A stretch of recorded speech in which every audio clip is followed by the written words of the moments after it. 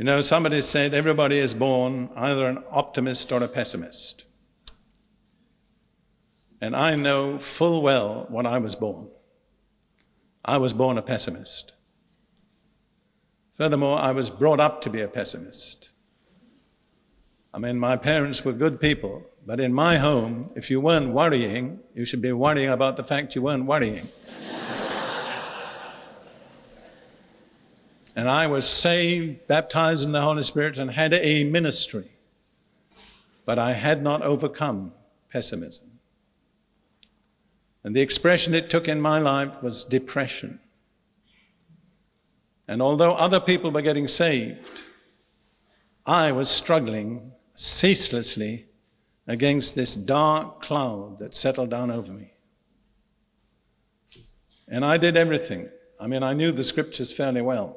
I know that you have to reckon yourself dead. And I reckoned myself dead so many times, it just didn't have any meaning. But it didn't solve the problem. And then one day I was reading Isaiah chapter 61, verse 3.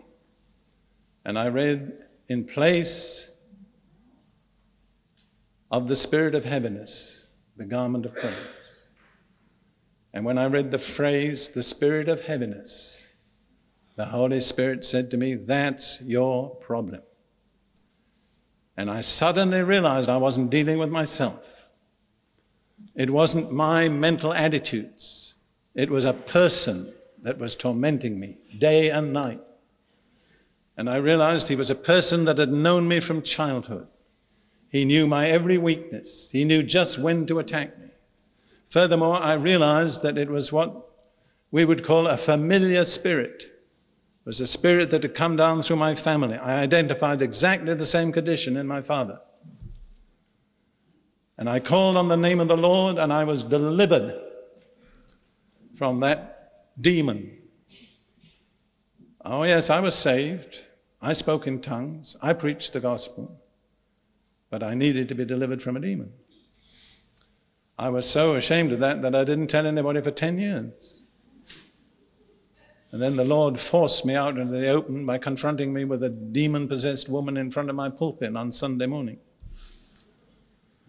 And I had just been preaching that no matter what the devil does, God has the last word. There was this woman writhing like a snake in front of the pulpit.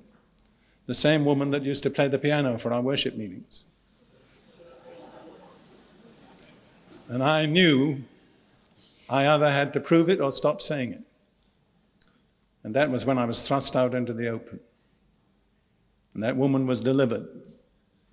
But it took me 10 years from the time I was delivered myself before I was willing to face the issue in public. But why I say that is because once I was delivered, God showed me He had done for me what I could not do for myself.